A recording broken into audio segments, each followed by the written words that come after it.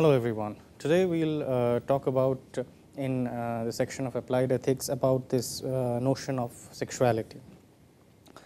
Now, when we've talked about ethics and about various philosophical way of looking at morals, their foundations, we have discovered that there are many theories and ways of decision making. Then we came out to see how do these theories get applied in day-to-day lives, how are decisions, how human beings make decisions, and consciously or not so, they are dependent upon the theories that we implicitly or explicitly assume. Today we will talk about an issue which is considered immensely moral by a large majority of people, which is the issue of sexuality. And that is why it also brings about the notions of taboo, and there are perhaps in most cultures there are do's and don'ts about sexuality which do not originate perhaps from the physicality of sexuality, but from the morality associated around sexuality.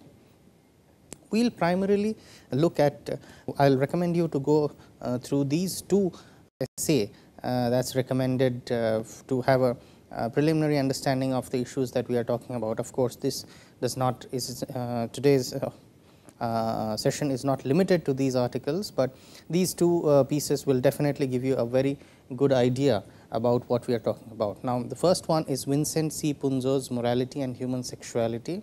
It's a part of reflective naturalism.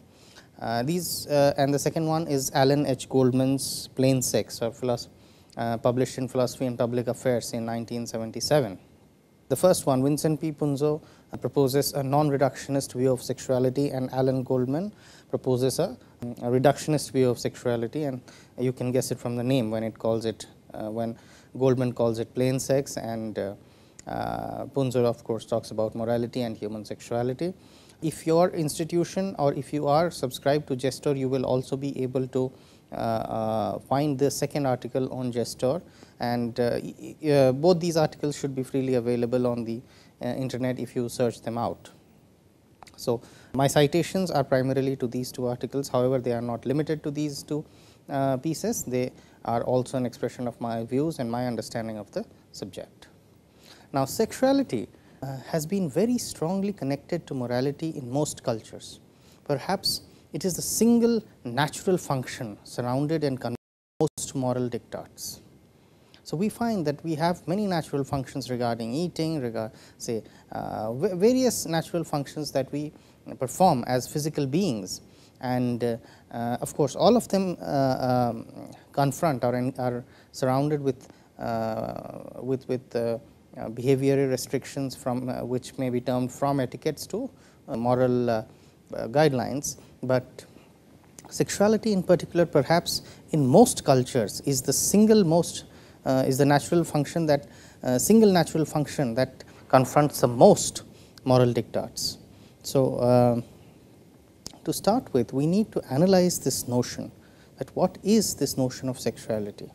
How we conceive this notion crucially determines our moral opinions on the issue. We shall proceed in this exercise from two perspectives, the reductionist and the non-reductionist view. Okay.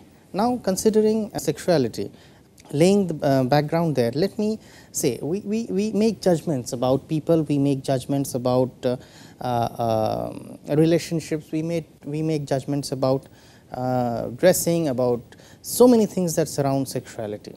Let's start with a few examples.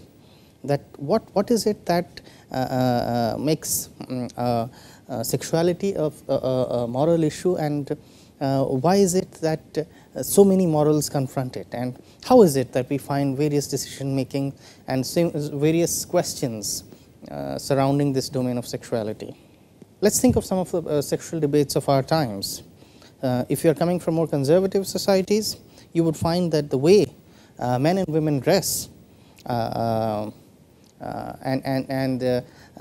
how physically revealing it is seems to be an objectionable matter, because it seems to exhibit sexual intent.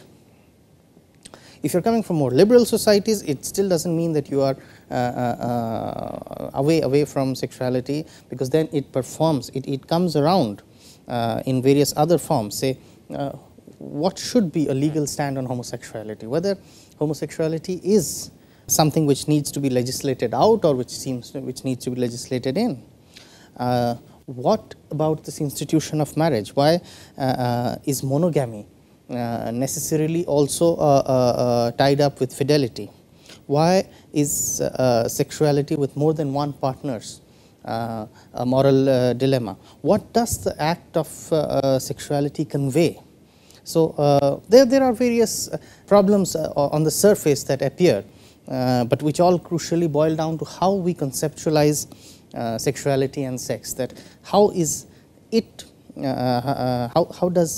How do we conceive, or what do we understand that sexuality entails? So let's think of more problems, and I'm sure you can come up with even more problems from your immediate environment or from a more global perspective. What kind of clothes young people should wear, what kind of time young people should spend with each other, what is the level of intimacy? Is sexuality a measure of intimacy, or does intimacy or any sexuality or any act of sex that that does not promise intimacy, does it make it tabooed or something morally incorrect with it?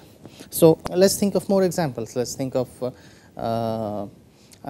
does human emotive abilities connect with this physicality that we have around sexuality as human beings?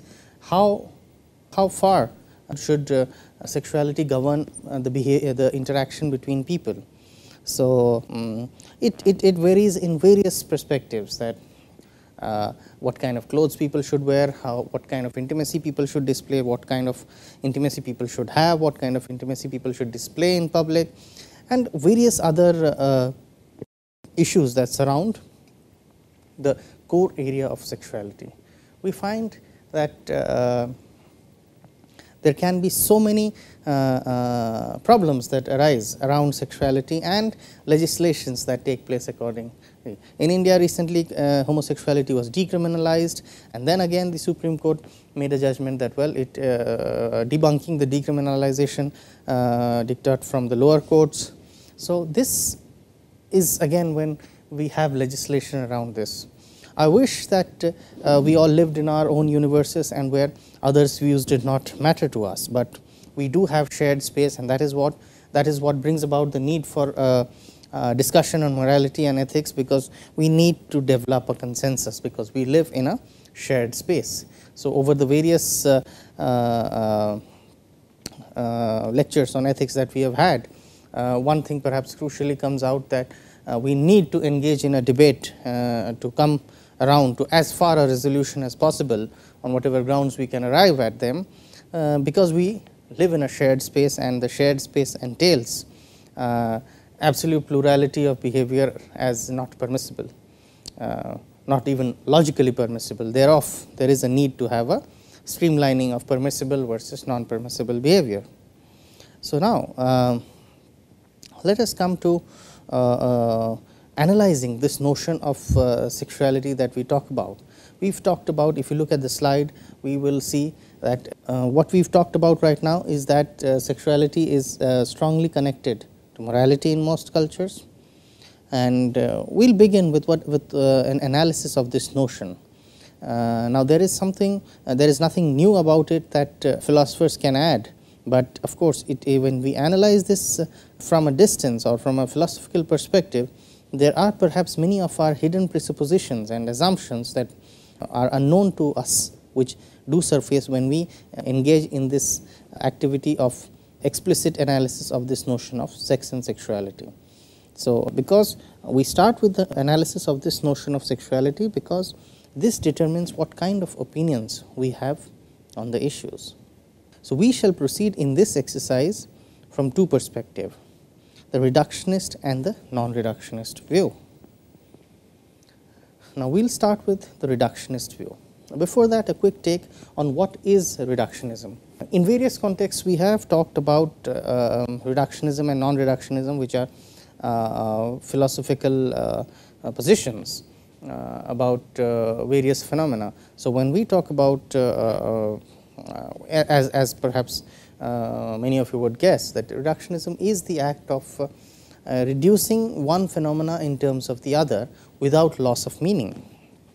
And non-reductionism is perhaps is granting atomicity or axiomatic foundation to one phenomena, which may be correlated with another phenomena, but which definitely cannot be understood in terms of the other phenomena without loss of meaning. So, we can an example, a classical example of reduction would be that, well, we can understand the color green as a certain wavelength, but the color green cannot be reduced to a certain wavelength, because when we talk about the wavelength, we leave out qualia or the perceptual feel of color that we have.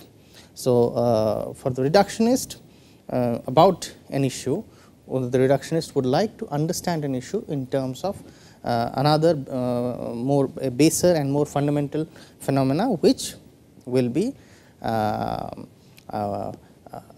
which will completely explain the other phenomena without any loss of meaning.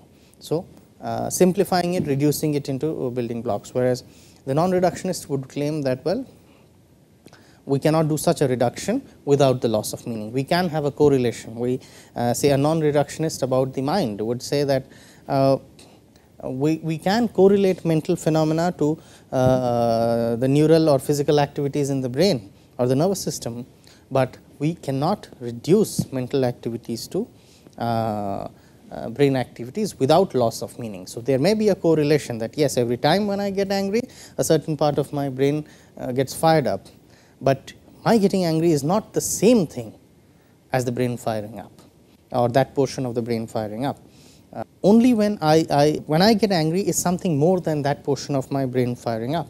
It is that perceptual feel that cannot be understood or cannot be comprehended in terms of that particular region of the brain firing up. So, this is basically the difference between reductionism and non-reductionists.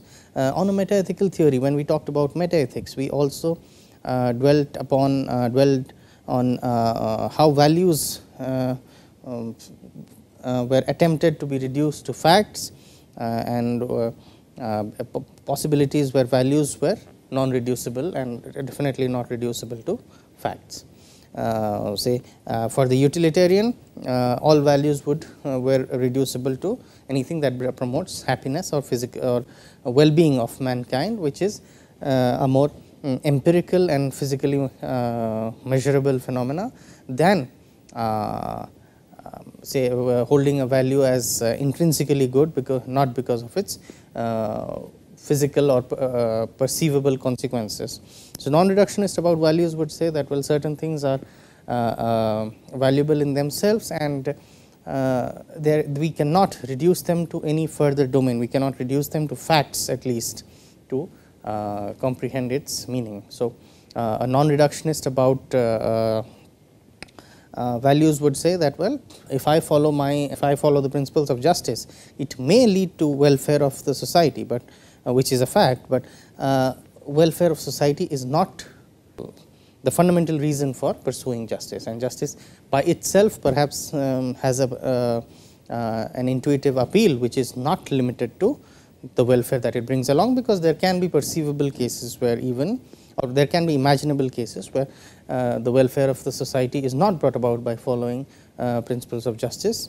But again, the reductionist would on the other hand argue that, well, considering a short term view or a long term view, there can be a variation in the that values do ultimately reduce to a fact. So, these are two sides of a debate, and perhaps to understand sexuality, we will start with these two perspectives on sexuality.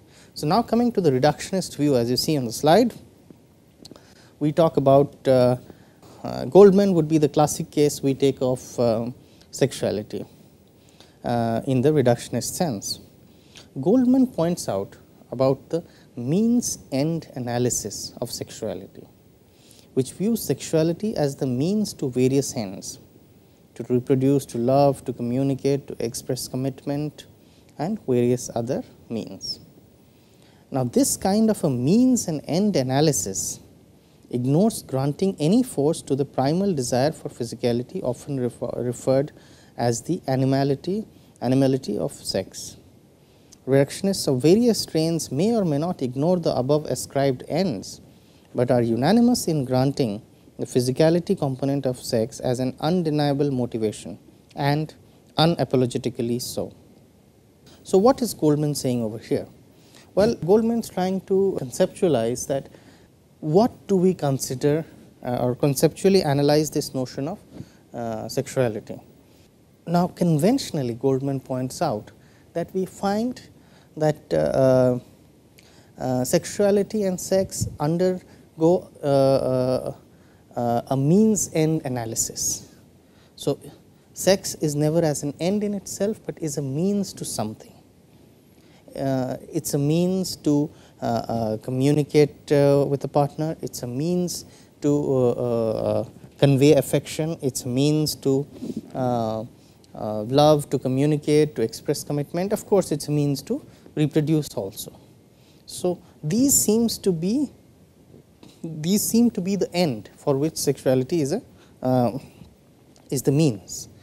Now, this kind of an means end analysis, where sexuality is seen as a means to various ends, seems to leave out or underestimate, if not leave out, the primal physical component of sexuality, that the pleasure emanating out of the act of sex is a fundamental motivation for sexuality, seems to be left out by such a means end analysis.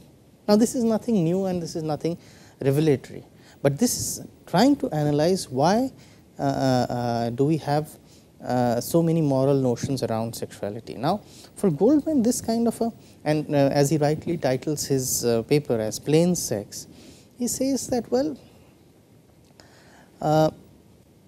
this kind of means end analysis eliminates the immediate physicality or the animality, as many would refer to, of sexuality. And this is, as seen in the last bullet on the slide, is this is what the reductionists argue against, that, well, there may be many offshoots of sexuality which could include reproduction and to love, to communicate, to express commitment, but fundamentally it is a physical act, and the pleasure emanating out of it is the fundamental undeniable motivation, and there is nothing to be apologetic about it. So, reductionists of various strains accept the effects, may or may not accept the above ascribed ends, but what they are unanimous is that granting the physicality component of sexuality as an undeniable motivation and unapologetically so. So, now let us look at the argument. What does the reductionist argue about? The reductionist argues, well, for one, conventionally all the ascribed ends to sex are taken as the rightful motivation for sex, and anything else, particularly physicality, is considered as perversion. Now, it is to be noted that, well, when it is mentioned that anything else apart from these ascribed ends is considered as a perversion. Now, 2, the reductionist objects to this conventional conceptualization, that the fundamental motivation is not only ignored in such a conceptualization, but is also wrongly wronged. So, there is this big error that is being made in conceptualizing sexuality as a means to whatever ends as ascribed in the earlier slide, at the cost of arguing out sexuality, arguing out the physicality of sexuality. Now, so what the reductionist is trying to say, that sexual desire is essentially a desire for sexual contact and the pleasure emanating thereof, and ignoring this is a fundamental error in conceptualization. Now, this is a very strong reductionist argument about sexuality, that sexuality is fundamentally and ultimately physical and the pleasure emanating out of it is the primary and fundamental and the ultimate motivation of it. Now, if you notice the entire taboo and the moral dilemmas and diktats and the entire plethora of moral engagement around morality depends on this fundamental conceptualization that we have, that is sexuality a physical act and nothing else, or it is everything else, and by the way it is also a physical act with physical pleasure coming in. So, a more Victorian morality would offer would consider sexuality as sin, as especially when it is beyond the rules of the or established rules or custom of the social domain. Now, sex and sin go together very often. So, for the reductionist, brings back the physical element to sexuality and tries to explicate that, well, foundationally and fundamentally sexuality is physicality, and it is a physical act and desired for the pleasure that comes out from it. Now, if this is so, now imagine this answers takes a new direction, or not new direction in the sense that it has not been taken before, but this takes a different direction from established customs and moral claims about it, that ultimately is it's coming on it hinges upon the libertarian principle that as long as nobody else is harmed, it does not matter what kind of act it is, and society or governance or politics has no business in entering into an act between people. Now, for the reductionist, what are the claims that we can see that come off? That we can, what the reductionist is saying, what the reductionist is definitely not saying that sexuality is only a physical act for physical purposes, as many would perhaps uncharitably condemn the reductionist. But what the what the reductionist is saying, that sexuality is essentially a physical act, and you may choose it to portray the various supposed beauties of human life, of human associations, of communication, of love, of affection. You may choose it as an instrument to communicate so many things. You may choose it as an instrument for love, you may choose it as an instrument for various other supposedly higher ascribed ideals, but it nevertheless is foundationally, fundamentally sexual or physical, and that it cannot be done away with. And we need to take into account that before we put this act in and give it a moral color to this. So, the extreme reductionist could of course come and say that, well, there is no business of any value assignment or value assessment on this particular issue, that morality is that sexuality is definitely and fundamentally a sexual issue, physical issue, sorry, and thereof it doesn't at all come in the domain of morality, and what you may think or what society may propose is just a subjective value creation around sexuality. It is interesting to see how issues are intertwined together, because this I understand it also as a conflict between the two versions of liberty or freedom, as positive liberty and negative liberty. That, well, from the non-reductionist perspectives, which we will talk about later in detail, but that justifies or that tries to explain that there are values surrounding sexuality, and we must educate and guide our generations through these well-trodden paths for them to realize the full beauty of life and the association that they have together. So, the non-reductionist on the other hand would like to say, especially the one who is very firm about the moral component of sexuality, is that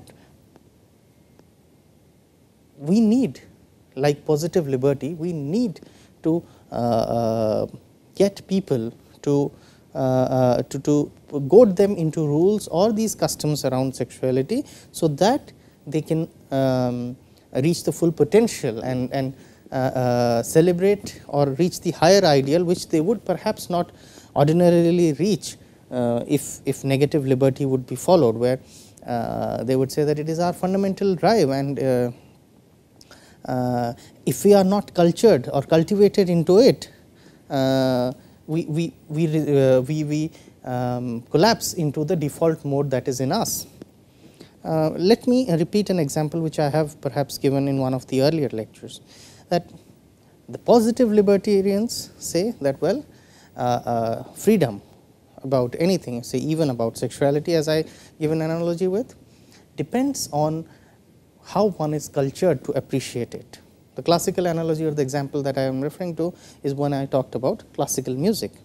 So, unless one is trained in the syntax of classical music, perhaps one cannot enjoy classical music. Now, if I were following negative liberty, I would say that, well, let me play a piece of classical music versus a piece of popular music. To the untrained listener, perhaps most often it will be the popular music that would appeal rather than the classical music.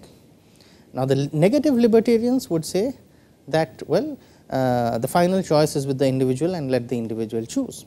The positive libertarians, on the other hand, would say that, well, if we do not cultivate or we do not enlighten a listener about the nuances and the syntax or the grammar of classical music, it is simply unfair for the listener to make an informed choice between the two pieces of music played.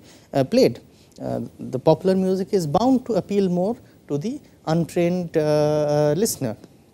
So, positive liberty would say that we need to culture and certain or we need to train the listener, which does involve an infringement of the listener's liberty, but which ultimately makes the listener make an informed choice. So, basically many moral and philosophical issues can be understood under this great division between positive liberty and negative liberty. So, sexuality could be one for an instance, because the non-reductionists would say that to not goad people into moral customs around sexuality, we allow the default mode in us, which is essentially biological, to overrule us or to take over, and till we do not, this default mode would given negative liberty would take over, and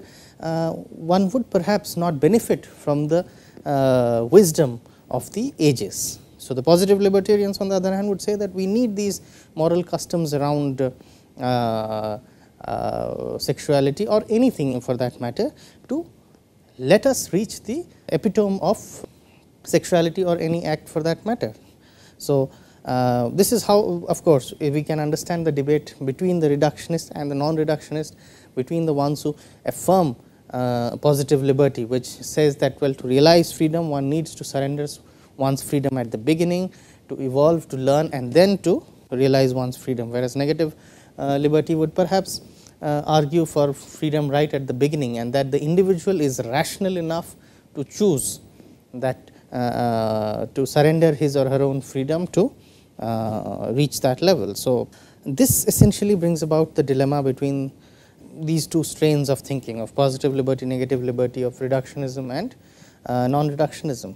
So, for now, when we are trying to understand reductionism or the reductionist view of sexuality, we see point number 3, that sexual desire is essentially a desire for sexual contact and the immediate pleasure emanating thereof, and ignoring this is a fundamental error in conceptualization.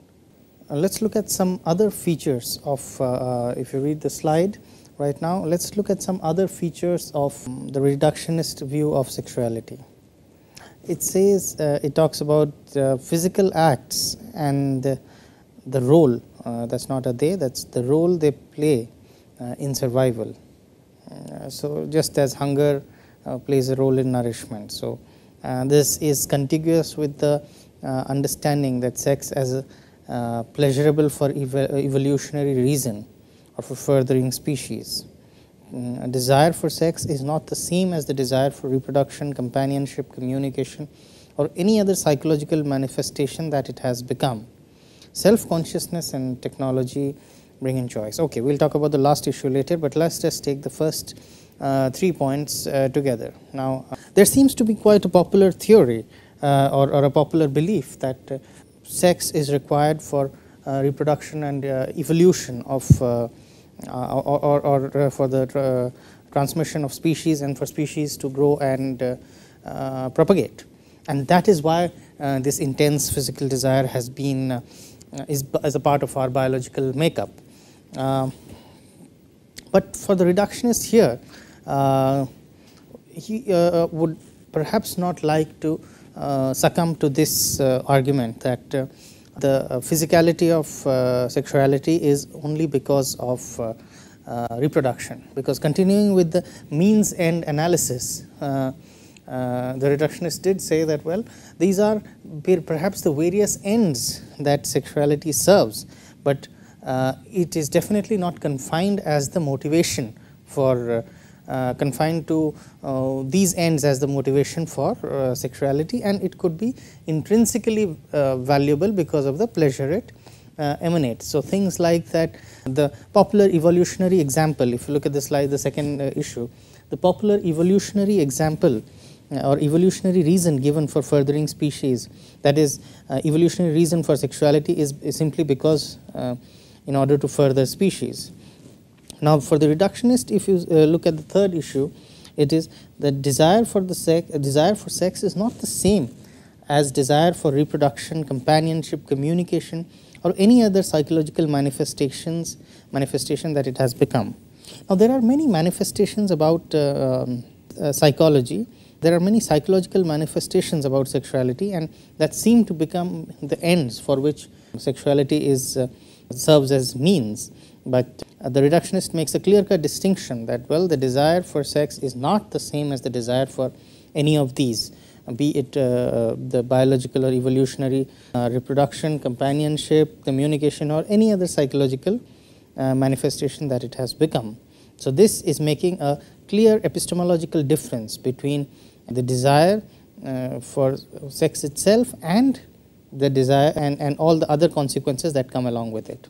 Now, coming to it on a little further note, when the last point raises on the slide that self-consciousness and technology bring in choice and more to choose from, social and moral regulation find its roots here. So, if you look at this, well, this is a crucial issue that or a shift that is being made, that, well, the very fact that human beings are as a form of entity in this world are unique because of their ability to be self-aware, and this self-awareness clubbed with technology is able to wedge these supposed ends to sexuality from the very act itself, that it is no more required that reproduction necessarily follows from sexuality.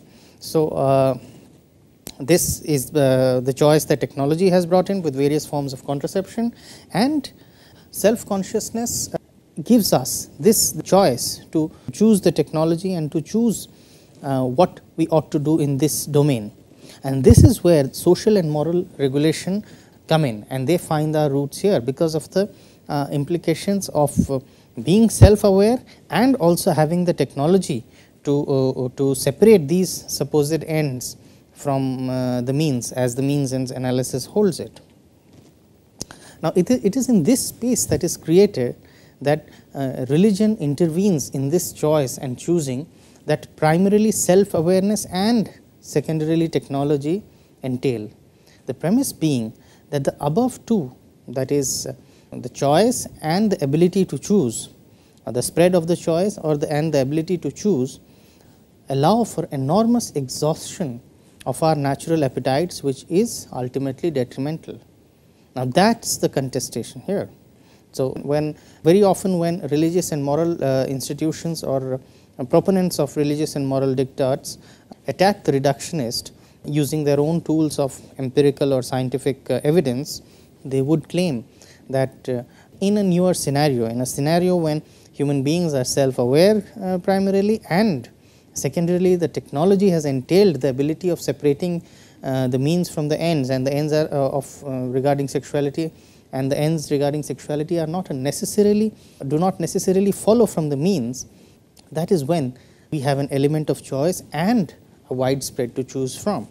Self-awareness giving the power of choice is perhaps a longer ability with the human race, and technology maybe over the past 2 or 3 centuries has enabled or has enhanced the spread of choice in this field. So, these two factors being combined, there seems to be a possibility of enormous exhaustion of our natural appetites, which is ultimately detrimental, and that is the contestation. If you would find that many enthusiasts would perhaps analyze that, well, we now produce more food than what we need to have, and we have the ability to enjoy food as a delicacy or as a aesthetic desire rather than for nourishment, and primarily the aim of hunger was to ask the animal in us to consume food to nourish its own self.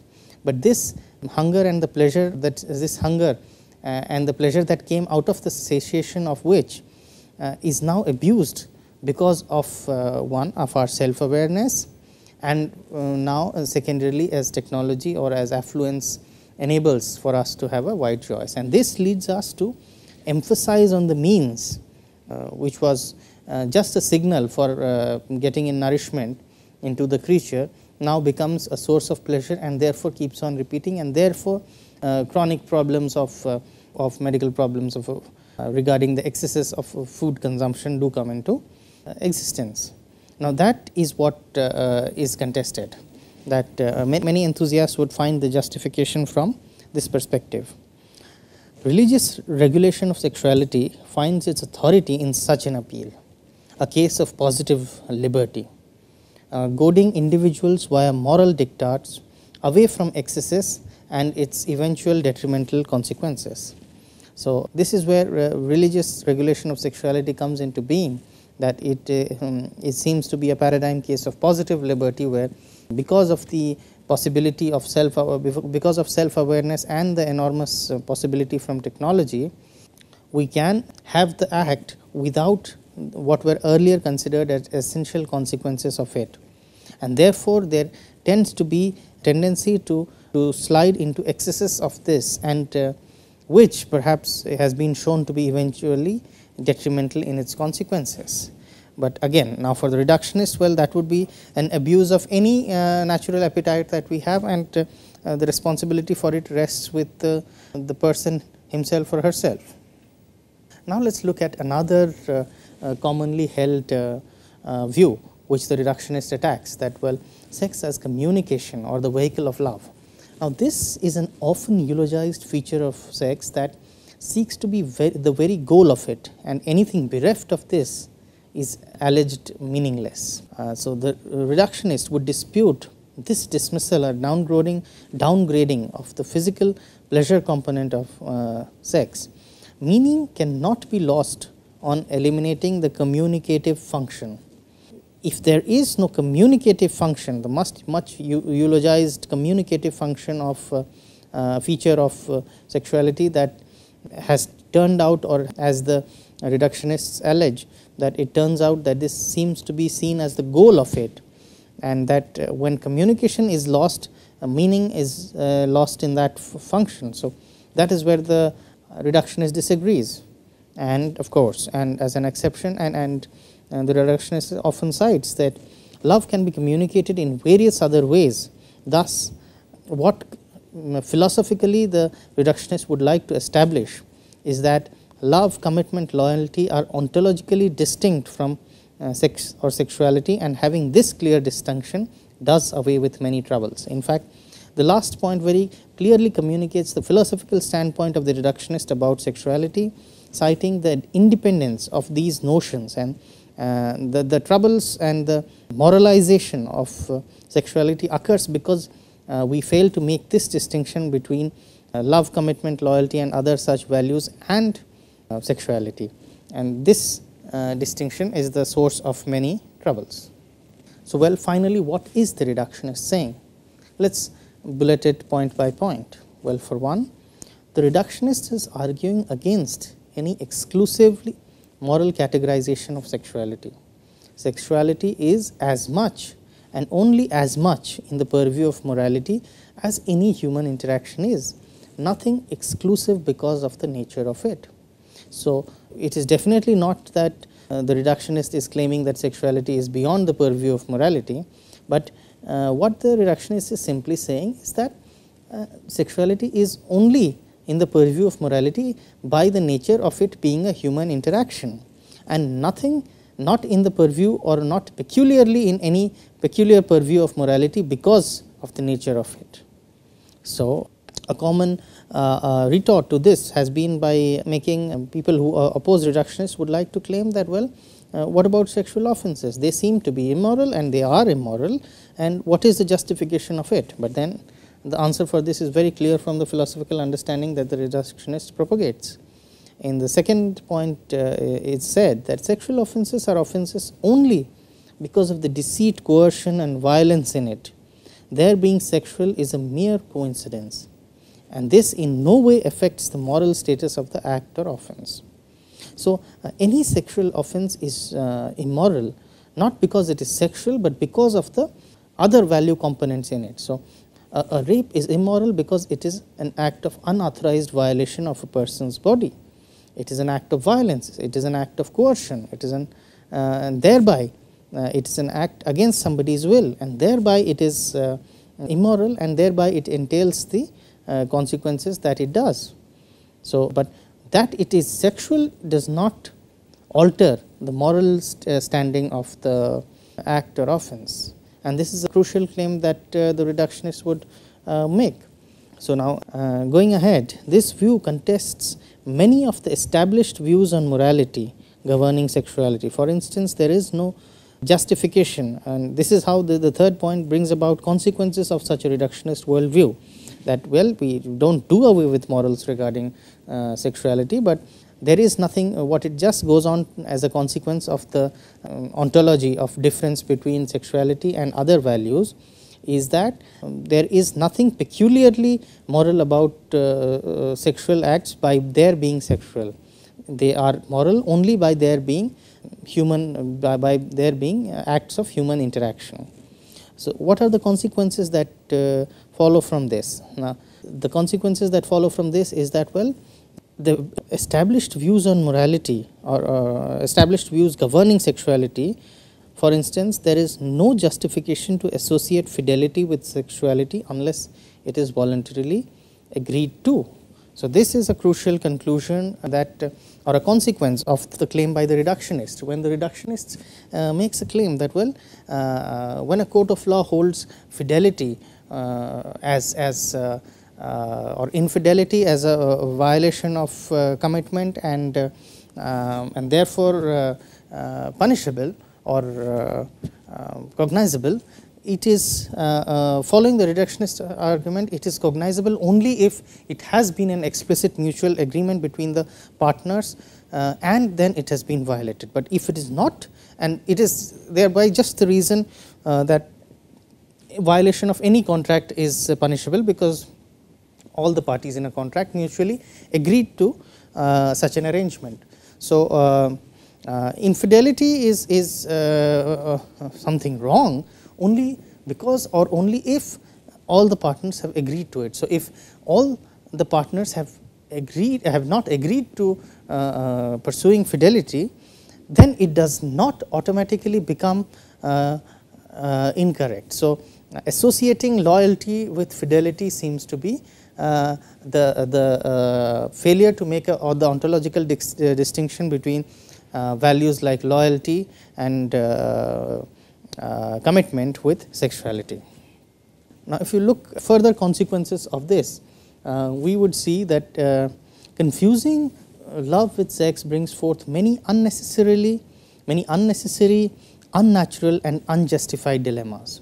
So, in fact, the entire idea of the Victorian ethos can be very well traced to this failure to make this distinction between what, according to the reductionist, are apparently very clear and distinct concepts, the concepts of loyalty, commitment and values like this versus the physical sexuality. So, not being able to make this difference brings about many unnecessary, unnatural and unjustified dilemmas. Reductionism about sexuality is not the same as reducing love. Now, however, making these claims, it is not unexpected that many of us would perhaps feel strongly about reductionism as being something which is reducing human interaction to a pithy state. Well, definitely no. What reductionism about sexuality is saying is that sexuality is physical and that is it. It is not saying this, it is not attempting to reduce love or the various other values of commitment and human interaction. The argument herewith only makes sexuality independent of certain other values. So, unless the agents themselves choose to associate them. So, that this central point needs to be read carefully, this second bullet, that because it conveys the ethos or the philosophical claim of reductionism about sexuality. So, it is definitely not reducing any other values. What it says is that sexuality is sexuality and nothing else, and associating anything else with sexuality is a matter of choice of the agents themselves, but intrinsically there is nothing associated with sexuality. And making this or going further to the next point, when a prolonged history of the majority making this above mentioned association may have led to this conceptual binding of what has been shown to be independent concepts. Continuing to hold this unjustified conceptual binding simply leads to unjustified moral judgments. So, as I conclude from what comes from the reductionist view, that well, sexuality and other values are ontologically distinct, but we have a prolonged history for the majority of humankind making this above association, and this association or this conceptual binding of which what has been shown by the reductionist as independent concepts leads to unjustified moral judgments, simply because the majority have been associating sexuality with morality, and that does not entail that we can always do this for everyone, and as long as people choose to associate it with it, they are welcome to do so. But finding an intrinsic association with the two domains of morality and sexuality, and thereby making it binding on everybody else, is an unjustified moral judgment. So, the pleasure, on a final note, when the reductionist puts out, well, which is if we tend to have a view that well, perhaps the reductionist is overemphasizing the importance of sexuality and underemphasizing the importance of human relations, then we have misunderstood the reductionist. The reductionist equally cherishes the values of what may be called the higher values of human interaction. What the reductionist only does is that she or he separates the conceptual binding, the unjustified conceptual binding between these higher values that we call on one hand and sexuality on the other hand. So, we can have a sexual domain which is amoral, which does not intrinsically connect with any other values.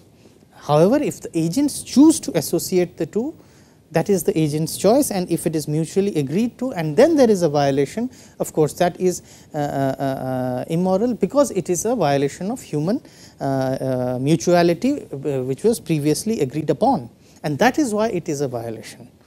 Again, the reductionist does not overemphasize the importance of sexuality. If you look at the last but one point made over here, that the pleasure associated with sexuality is non-cumulative, and that is a reason why it cannot be held as a lasting value for a lifetime. Now, these are Goldman's views, And Goldman does temper down reductionism, which may seem to have an air of overemphasis on sexuality. He does tone it down by saying that, well, the pleasure associated with sexuality is non-cumulative and repetitive, and that is why it is a reason that it cannot be of lasting value for a lifetime, and thus perhaps a feeble component of the good life. So Goldman does admit that without any compromise in his position of reductionism, that the pleasure associated with sexuality is definitely non-cumulative, and thereby it is not of a lasting value, and thus perhaps does not necessarily associate itself with the component of good life. So this is a perhaps a rational look at what a reductionistic or any view of sexuality or the physical component of sexuality takes in the larger domain of the good life. So as Goldman finally claims that sex affords us a paradigm of pleasure, but not a cornerstone of value. So while yes, Goldman does admit that, well, sexuality is definitely not of the kind of value that perhaps other human values like loyalty and friendship and commitment are.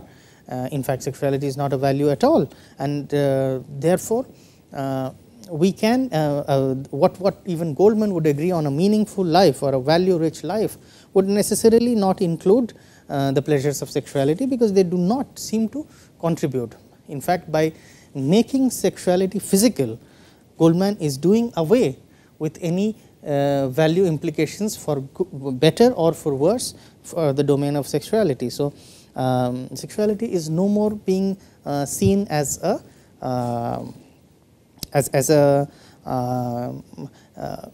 supreme value that adds to the good life. Rather, it is being seen as a source of pleasure which does not add in the accumulation of a good life. So it is, as he says, by saying that it does afford us a paradigm of pleasure, but it is definitely not a cornerstone of value. Now we come to the non-reductionist view of sexuality.